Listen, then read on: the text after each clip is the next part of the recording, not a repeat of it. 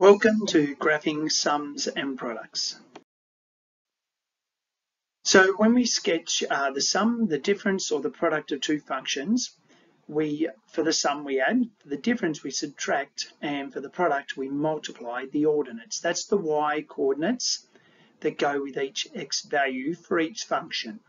So we're going to have a look at an example. We're going to look at f of x is x squared minus 16, which we know is a parabola, and g of x, which is a straight line. And we're going to sketch using, first method will be a table of values, and a second method would be solving as an equation. So for the first one, we're going to do the sum.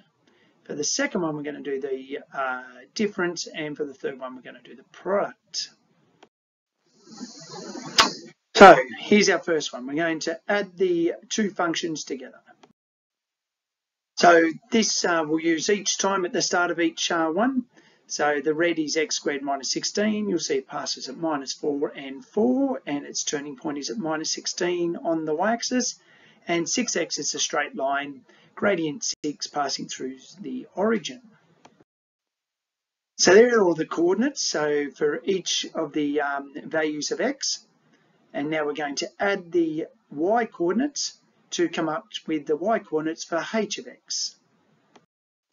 So let's just do the first one. So when x is minus 4, f of x is 0, g of x is minus 24, h of x is minus 24. So you'll notice that when we're adding, wherever the function, the f of x or the g of x is 0, the addition is just the value of the other function, because obviously if you're adding 0, you don't get anywhere. Obviously, the new function is at 0 when the two y values are the same, but one is the opposite in sign. And so at 2, we obviously get that for this one. So when we look at that, and if we were to plot all of those by hand, we would form what looks like a parabola. So you can see that in green, we have now plotted all of the x values with the corresponding y values for h of x.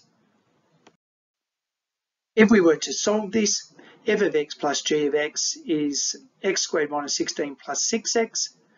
That's a parabola that passes through 2 and minus 8, and that's what we had before. Obviously, halfway between 2 and minus 8 is minus 3, and that becomes our vertex. Let's now have a look at when we do the difference of the two. So here's our graph again of the parabola and the straight line. So now we're going to subtract the function f of x minus the g of x function, and we're going to subtract the y values.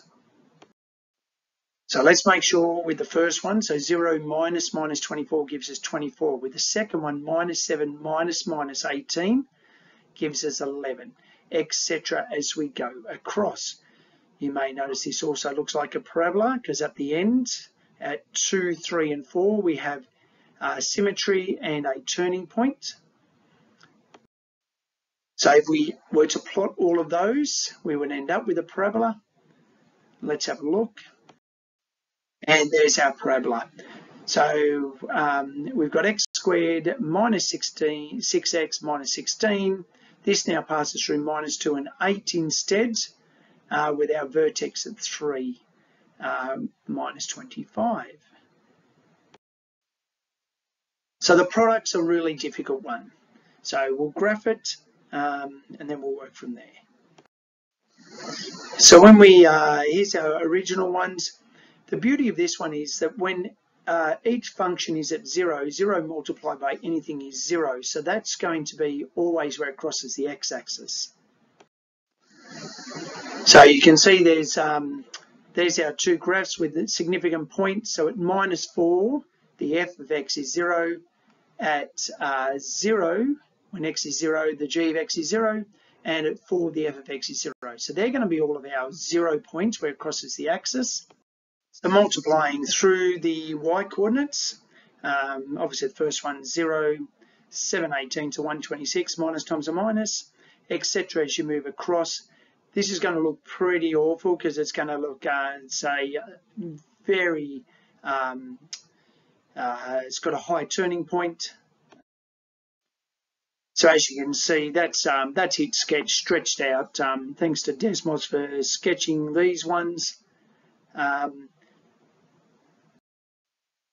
So solving this cubic, so the multiplication of two functions, you get x squared minus 16 times 6x.